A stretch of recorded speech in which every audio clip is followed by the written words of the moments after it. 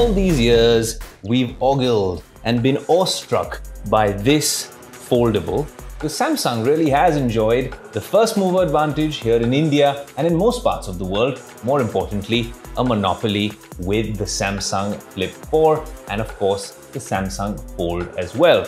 Now this one seemed almost flawless or perfect, and we always thought about how you can take things to the next level, make it better. The most satisfying thing though was wrapping up a phone call, maybe when your boss calls you the next time, and slamming this clamshell shut. Then comes a new contender, someone who wants to take on Samsung, especially here in India, the Oppo Find N2 Flip. So in this battle of foldables, or shall I say flippables, which is the real practical bet for you? More importantly, which one comes out on top? Well, that's what we're going to find out on Tech Today.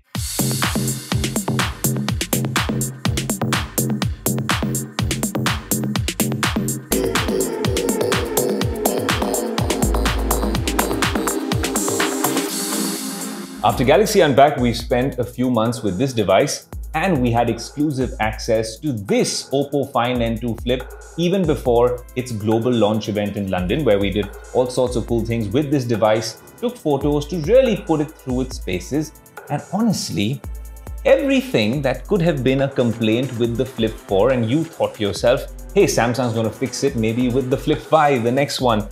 It looks like Oppo has come in, swooped in, and made all those changes. And honestly, this one does pack a punch. The first thing was, the first gripe, when you open this up, the aspect ratio is a little weird. It doesn't seem like a smartphone. More importantly, the crease is clearly visible. If you're not nitpicking, then that's a great viewing experience, because Samsung is absolutely flawless with their usual bar phone displays. But when it comes to this particular foldable, well, that was something that annoyed a lot of people. Cue the Oppo Find N2 Flip, and it's almost like magic. A lot like their other foldable device, which never got here to Indian shores, but the crease isn't visible at all. And I think that's something they take a lot of pride in. And then when you slam this shut, firstly, let me tell you something.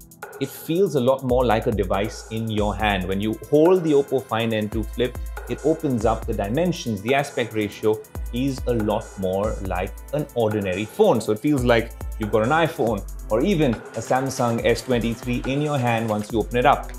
Crease aside, another thing was this horizontal notification screen, which reminded you of the early 2000s. Very limited functionality. Even the cover screen, when you're using it for a camera, doesn't give you a proper perspective or a good understanding of how to use this device. But then when you have almost a secondary display, truly a secondary display, a vertical one too, with all sorts of fun functionality here, and more importantly, 6-7 widgets which can open up the camera app in a jiffy. If you're done with that, even here, the photo that you take on the camera is a lot more accurate, a good representation of what it would actually be like. On that note, fairly decent. And if you actually even open up something like the weather app, this seems like a very utilitarian and still a very good looking screen. Is it intrusive? Some people would argue that, hey, this is something we'd prefer in terms of design. But honestly, I think this is the amount of data I would want if I'm spending nearly 80,000 rupees on a foldable device.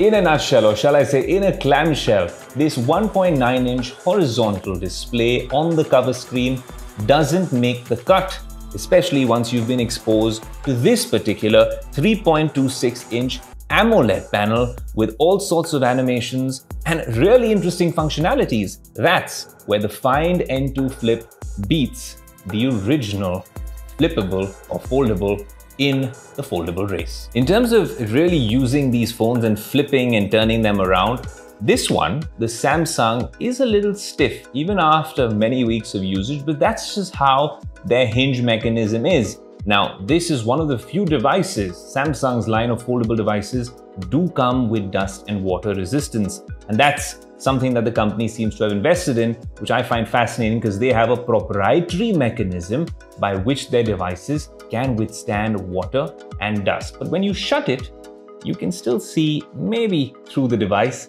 maybe slip a couple of things in as well. and maybe that could attract a little bit of dust and other particles. When you're talking about the flexion hinge on the Oppo, that's what they're calling it, it shuts completely, leaving no space for any sort of particles to enter. That said, it doesn't come officially with IP resistance. Now, are you going to be worried about that? Because it's also a very expensive premium device. Well, we spoke to the team at Oppo in London at the global launch event, and their team that actually designed this phone told us that largely when you talk about IP resistance, it is a certification that you get from a competent authority. Well, so this can survive the occasional splash of water, maybe in the kitchen. Don't take it to the swimming pool or toss it into the sea. That's not advisable with any device. That said, with the water and dust resistance rating that the Samsung Flip comes with, it is kind of reassuring that you're spending so much money on such an expensive device and the company has thought it through. In terms of what powers these phones under the hood, there is a slight difference. This comes with the older Snapdragon 8 Gen 1. Now, on even the Samsung Galaxy S23 Ultra, they have the 8 Gen 2, and this comes with the MediaTek Dimensity 9000 Plus SoC. Now, honestly, if you want to get basic tasks done on either phone, this MediaTek Dimensity or this Snapdragon 8 Gen 1, it doesn't really make a difference. Both of them can do it absolutely splendidly. This particular device obviously runs on ColorOS, but both devices now have support from Android 13. So all these flexible windows, split screen, all the functions using the cover display as maybe a viewfinder for your camera, all of these features are available on both devices. And so that's quite a smooth experience on either of these flip phones. Talking about the cameras, that's an interesting one. Just look at the sensors here and just look at this device. There's a huge difference in size. And obviously at the back, you see Oppo is now working on its cameras with Hasselblad. And that means that we will see better color science. But does that mean that the quality of your image changes altogether? Well, you have to log on to the Tech Today website to actually find out more. But what I can tell you is from my experience with their sister brand, OnePlus and Hasselblad, the color science certainly changes, but we'll really have to test these sensors, these lenses, and see what it's all about. Samsung devices do have fantastic cameras, but over here, we have noticed it sometimes oversaturating images.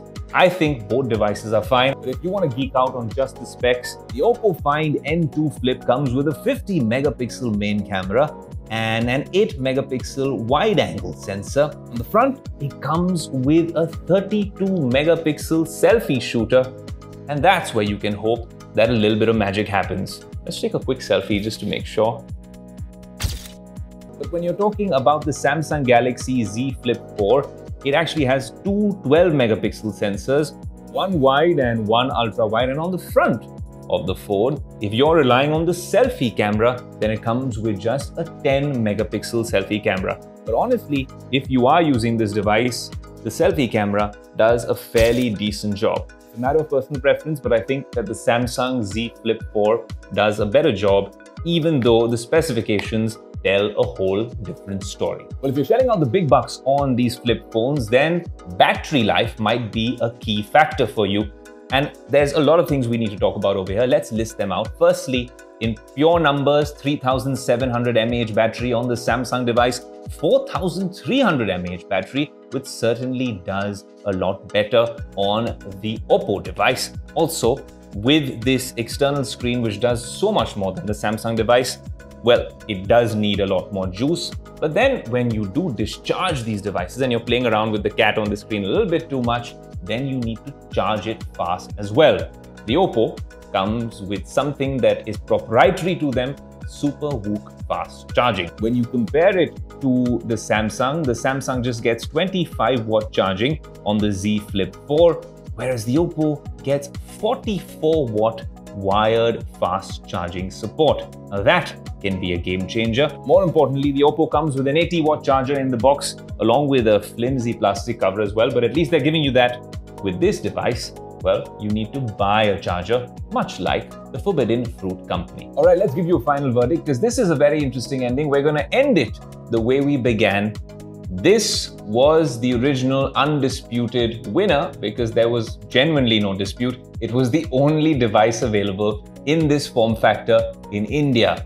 come March 2023, and they have a very, very worthy contender in the Oppo Find N2 Flip. The Oppo Find N2 Flip costs 89,999. Now, if you have an existing Oppo device that you want to exchange, then this gets a lot cheaper. And other devices as well, you can bring it down to 80 to 85,000 rupees. I think if you were to compare it, it's still more expensive, strangely, in India than most offers included on the Samsung Flip 4. And also, this is an older device, and Samsung has all sorts of bundles that they offer with headphones and watches and whatnot. So you get a bunch of offers on this device. While reviewing this device for the past few weeks and having exclusive access to it, all I can say is this. With the external display, the camera, what they've done with the hinge, the fact that this can open and close 4 lakh times, they've tested this for durability as well. Maybe, and this the jury's still out on, the Oppo Hasselblad partnership and a bunch of things that they are working on, and the utility and functionality of using this device, this definitely trumps the Samsung in more ways than one. And more importantly, Samsung comes with that sort of brand perception of a very premium device. So if you're considering buying a Samsung, I think there's only 2 types of users. Either you like Samsungs or you just never want to own a Samsung device. Over the years, I've become quite a fan of the way Samsung actually interprets Android. It's become bloatware-free, very good displays, but now we're talking about foldables, and in this flip category, the Oppo is giving it some serious competition in 2023. If you like the video, do like, comment, share and subscribe.